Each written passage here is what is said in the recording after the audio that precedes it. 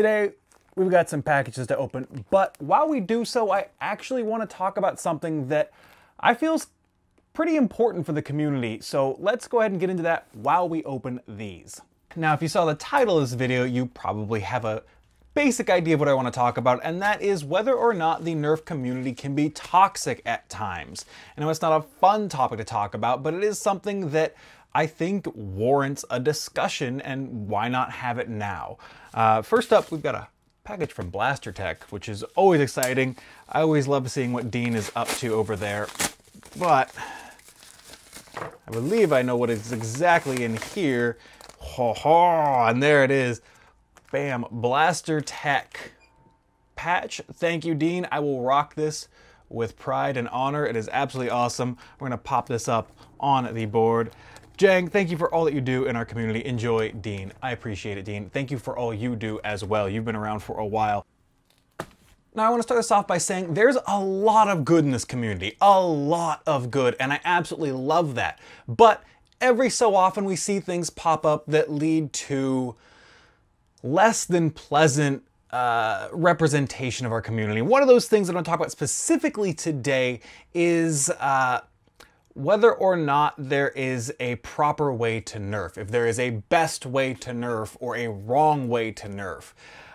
This is something that pops up every so often, and the results always get to me a little bit. They always frustrate me a little bit and bum me out. So let's talk a little bit about why. Despite the growth in the Nerf hobby over the last few years, we are still an exceptionally small community, a very small hobby with a very niche market.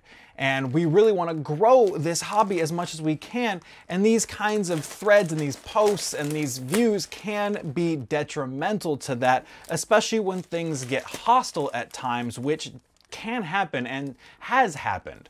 Now, the reason that I really don't like these posts about nerfing properly or the best way to nerf, quote unquote, is that Nerf is, despite its small size, a diverse hobby with many different ways to play. And when you try to limit that, you're essentially telling people, no, you're doing it wrong. You're having fun wrong, and it's ruining something, some inherent aspect or purity of nerfing, which to me is almost absurd. I have a viewpoint that as long as you are, one, not purposely trying to bring harm to another person, yes, we can talk about, high velocity games being an inherent hard tip darts at 300 FPS, it's probably gonna sting. I'm talking about like trying to harm someone on purpose, or trying to actively ruin someone else's experience. As long as you're not doing either of those two things and you're having fun, you're doing it right.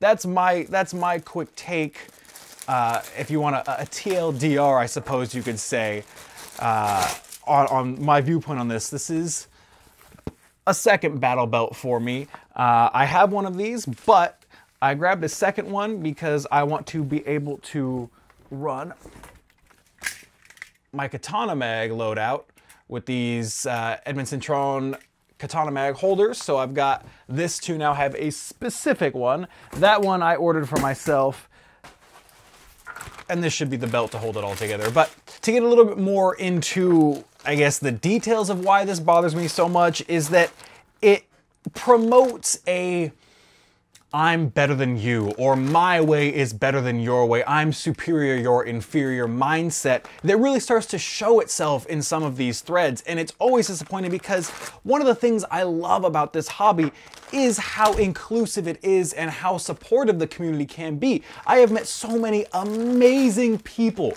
in this hobby and in this community that it never ceases to blow my mind how many wonderful people there are.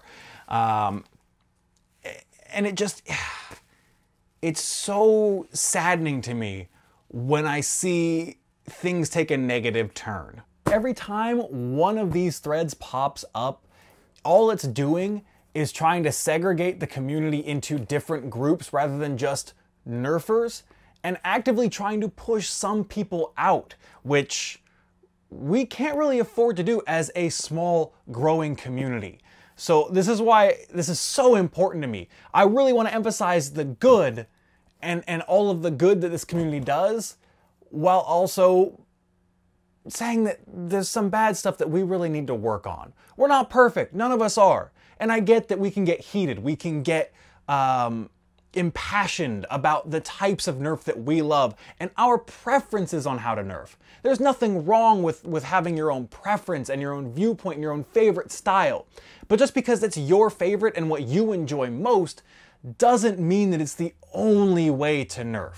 And again, I'm all for sharing and promoting the way that you enjoy Nerfing, the way that you like to play, and the way you want to bring to other players. But at the same time, be open to the way others try it. Don't be afraid to try a different way. Maybe something's changed since the last time you tried, like an HVZ game. Maybe that wasn't your cup of tea. Maybe it wasn't the greatest at the time, but that doesn't mean you will never enjoy that type or it will always be bad. Maybe you just had one bad experience. Maybe you went to a game where the moderators didn't quite have it together at the time, and maybe they've improved. Don't count out an entire subset of the community just because you had one bad experience, if that was the case to you, leading to your viewpoints that one type is different than the other. This is a package from the Bobololo, who has a stamp that he is making good use of. Hi, Jangular. We have some darts, a good amount of darts. We can just make it rain. What is planes? On the topic of the good of the hobby and the fun that we like to have, Bobo is a great example of being able to have fun and not take yourself too seriously, or the hobby too seriously. He's always having fun with what he does, and he's always sending interesting things, such as planes, trains, and automobiles. I'm a little bit afraid to open this, but I will look at what that is later. Nice new business card from Bobo. K26 for the Kronos. That is awesome. We will definitely be using that. He knows me. I have been so enamored with the speed loaders for the Kronos, and Bobo has sent me one. Thank you, Bobo. This is awesome. There's more in here? There's more. And strike patch. Yes. Yes. This is going up on the board as soon as I put some Velcro on the back of this. God, it doesn't end. It doesn't. There's just more darts. Just everywhere. We're on the topic of what? Bobo. Bobo. Amazon for helping with the videos. Bobo. You're making this video absurd. Absurd, my friend. Old school Nerf stickers. A Zoom H1 recorder clip so I can put my audio recorder on something. An OG Bobo Strife trigger. Oh, this is going to be fun. Bobo is just... he's such a good man. He's such a good man. So, we're going to do a lot with these in another video, but I don't want to get too detracted from the topic of bringing good to the hobby. I don't want to see threads where people talk about, negative... not that we shouldn't ever talk about negativity or negative aspects in the hobby or critique. That's all very important stuff. But at the same time, we can share our opinions, our critiques, our views without attacking other people, without making blanket claims that really seek to destroy entire aspects or viewpoints of people that just want to have fun, and they aren't harming anyone, they aren't making anything worse. Just because someone nerfs in a different way doesn't mean that they are inferior in any way. Like I said, as long as you're not doing the two things that I personally said earlier, in my mind, you're nerfing right. You're having fun, you're having a good time, and you are spreading the joy of Nerf, which is really, I think, what we all want. I think in the end, we all want the same thing, and that is the growth of this hobby, which is happening. It's been happening at a very good rate the last couple years, and I want to see it continue to grow. And I really want us to have a welcoming environment for the new people that do show up. Captain Slug said he was sending something my way after I had some issues with the last installation of the R1 to R2 conversion parts. So we'll see what is in this right here. Ah. All right. Woo. Ho ho. Clear plunger tube. That's exciting. He hooked me up. What? Okay. This is far more than I was expecting. Speaking of people going above and beyond in the community, I think this is like an entire upgrade to R2 components. Captain Slugman, you just hooked it up. This should alleviate all of the issues that I was having. Oh, is this oh, baby. Sorry, I'm gonna have a little moment here on camera. Or are we just gonna enjoy that? Oh, yeah. Oh, yeah. But I think there's a way to be respectful to all parties involved. Oh, it's so nice. It even still has the Fabu burn in the text print, like the special. It's hard to see from this angle, but Captain Slug, this is amazing. I am absolutely amped to now update the Caliburn again, and we'll do that a separate time because we don't want to lose focus on the topic at hand, which is respect. In the end, I think that's what this all boils down to. Respect. Do you respect other people in the hobby? Do you want people to respect you? To me, if you want to receive respect, you give respect. Whether or not you agree with someone, you can respectfully disagree and have a conversation. Instead of just insulting someone and saying they're doing something wrong, why not take the time to have a conversation with that person? Explain your viewpoints, your thought process, and maybe they'll engage and respectfully return that thought with theirs. And you can kind of start to understand where both sides are coming from. And maybe you'll find a middle ground where you can meet at and both be happy. Maybe you won't. That's okay. You're not going to agree about everything in every single situation.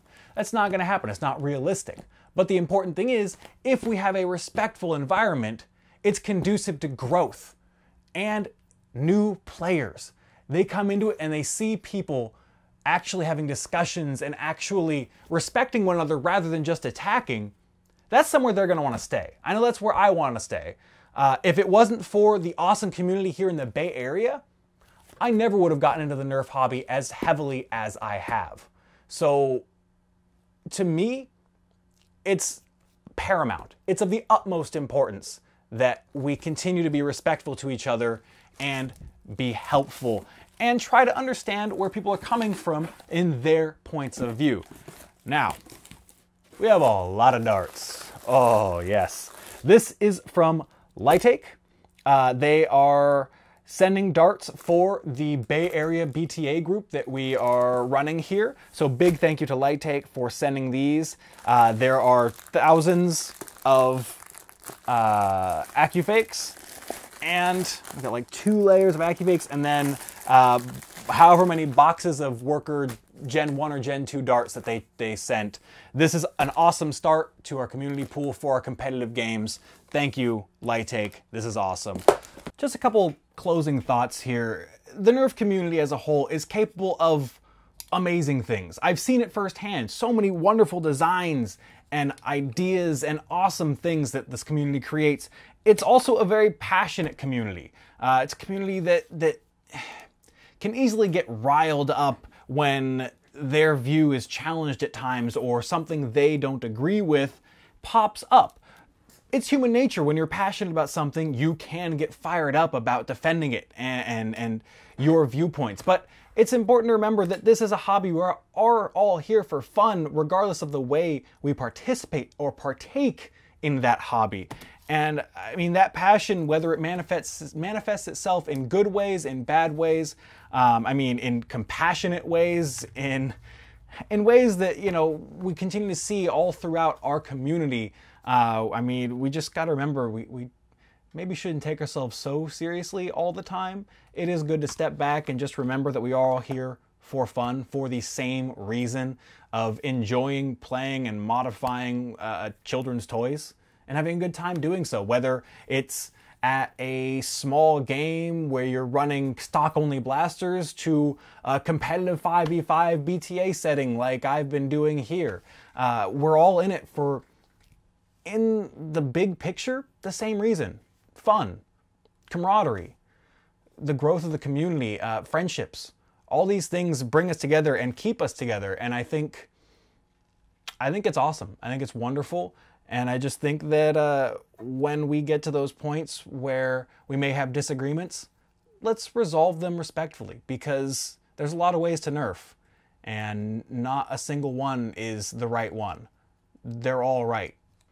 And that's not to say that certain events or game types shouldn't adhere to strict rules and that all events should be just a wild west of just wing it and see how it goes. No, structure has a place, and all these different variations have places. It's just a matter of having discussions to figure out what those are and doing so in a respectful manner. And as long as you're having fun and not doing harm to others, like I said, I think you're doing it right. So with that said, I'm going to leave it here. I hope you enjoyed this. Let me know what you think of this kind of style of discussion. Let me know your thoughts on this topic in general, actually. And thank you to everyone who sent stuff. That was surprising and appreciated. Thank you. And thank you to everyone watching and everyone who wants to have a discussion in the comments down below. I really hope this at least gets across my opinions, and I always enjoy reading and hearing yours.